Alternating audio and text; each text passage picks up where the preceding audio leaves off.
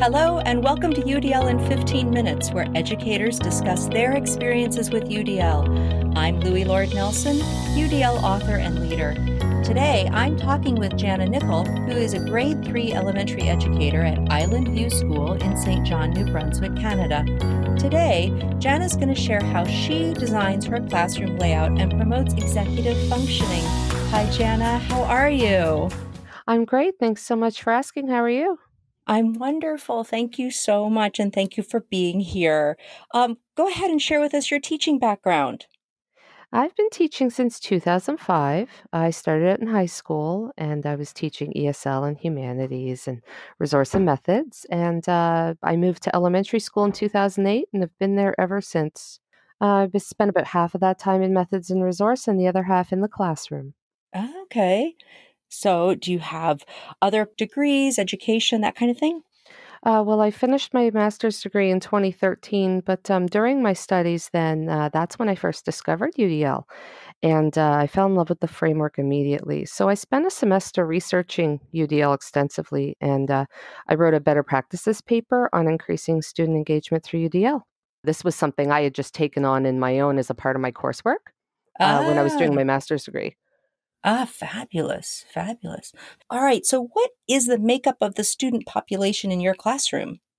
Well, we have full inclusion in the New Brunswick education system, so my classroom is pretty diverse in makeup. I teach a grade 3 class of 22 students this year, three of whom are on the autism spectrum, and about a quarter of them have ADHD diagnosis. I also have one student who has dyslexia, dysgraphia, and dyscalculia, and another student who's cognitively delayed. And my school has students from, well, we're right in the city, but we also have students in our zone from neighboring suburban and rural areas. Okay. You also host that website. Yes, the UDL project, all one word, .com. Tell us about that website and how it got its start. Well, it all started when the New Brunswick Department of Education, they developed a partnership with the University of New Brunswick to create an action research opportunity for schools. So the call was put out to submit proposals to complete some action research on universal design for learning. And I was a part of a team of 4 teachers from Island View School, and we submitted a proposal together and we were selected. So that was really exciting. Yeah.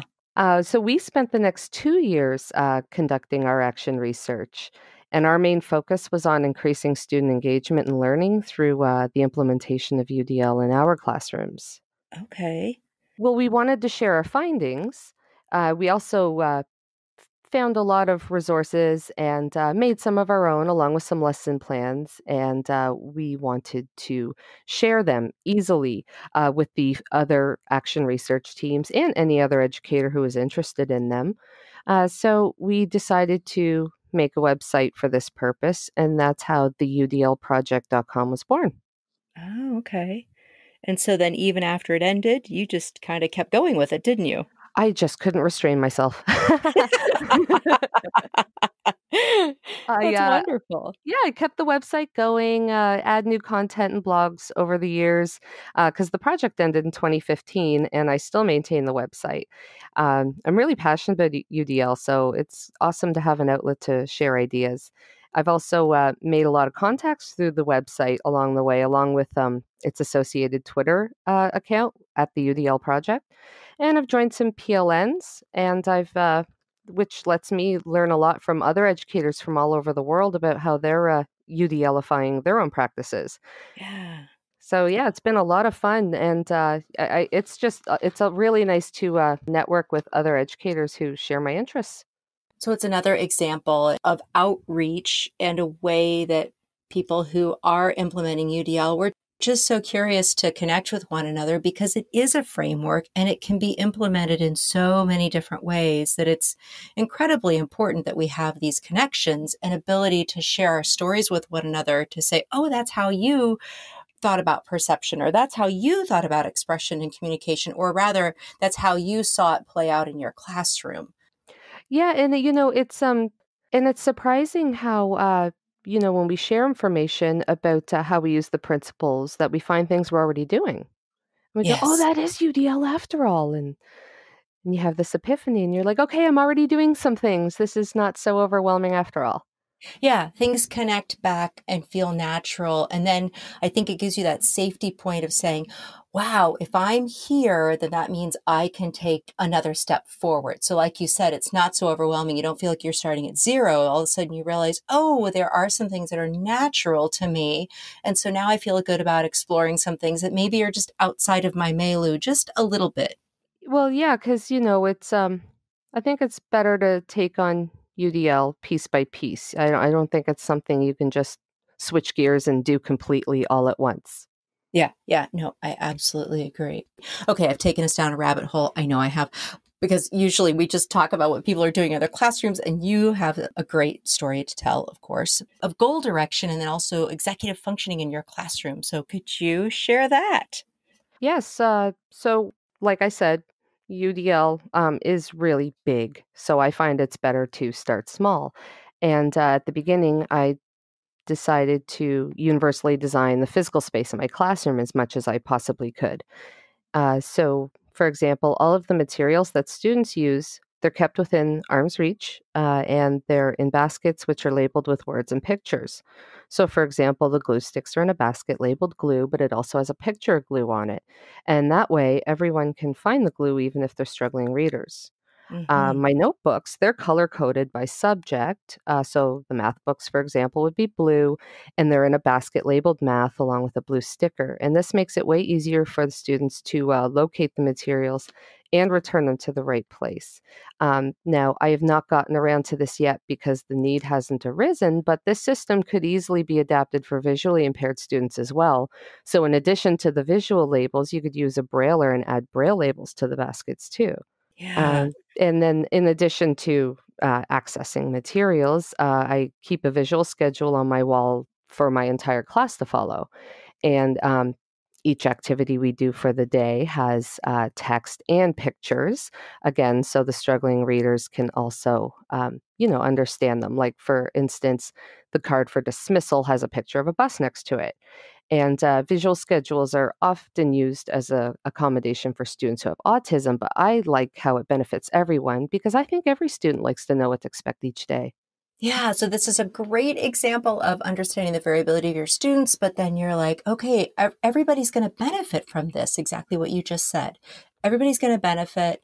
So let's put it up there. And then the students who are maybe like, maybe they can easily do the schedule in their head. It's not hurting anything. It's right there for them. And so those students who do want to reference it and refer to it, they can look up there really easily. It's beautiful.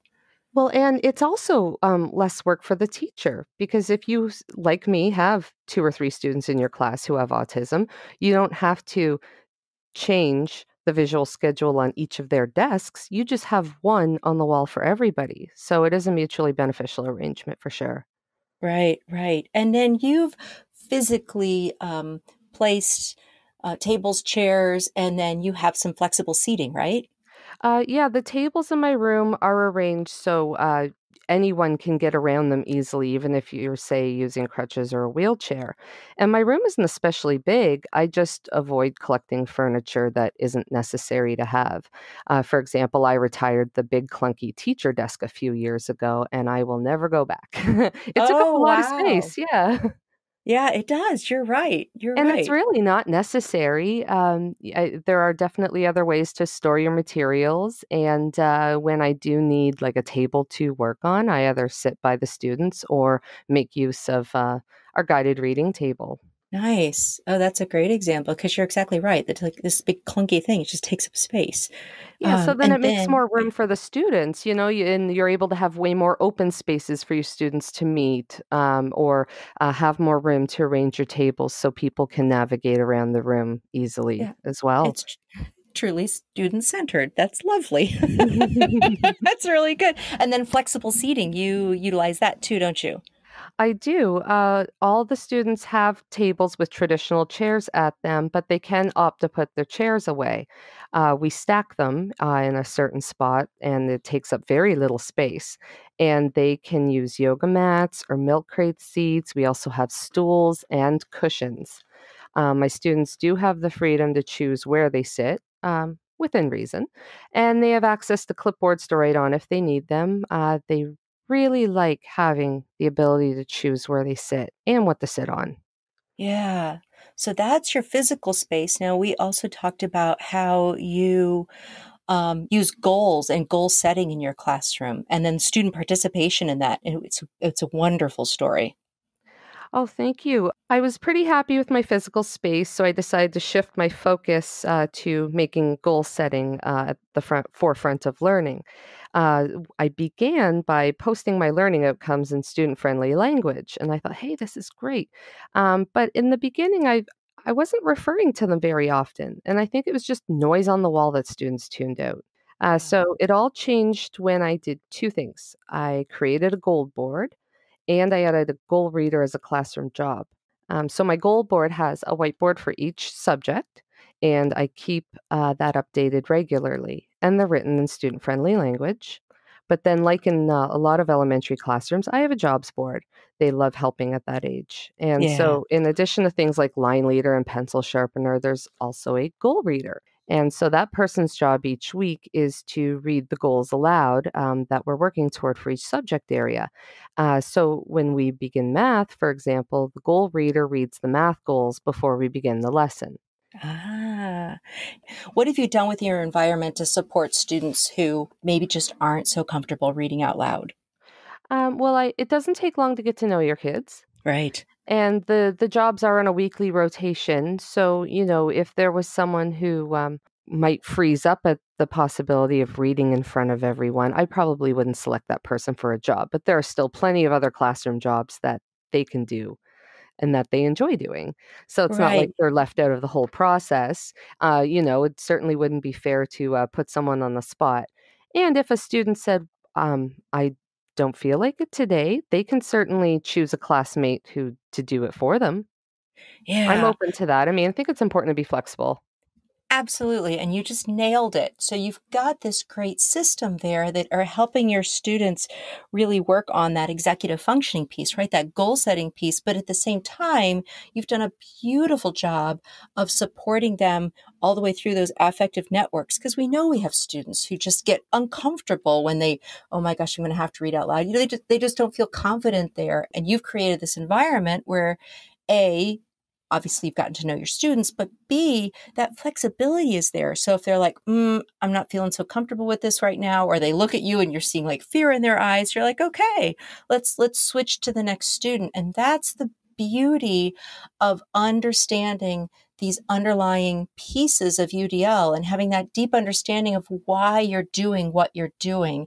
It's a great example. And I'm so glad that you shared it. Oh, thank you. Oh, you're very welcome.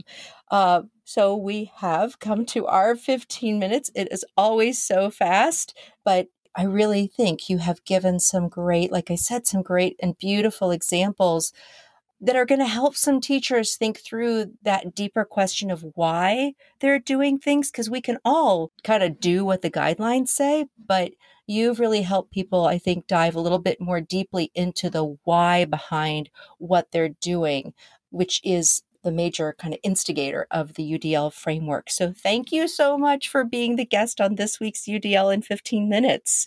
Oh, you're welcome. And thanks so much for having me. Oh, you're Been very, a lot very of fun. welcome. Oh, great. I'm glad. I'm glad.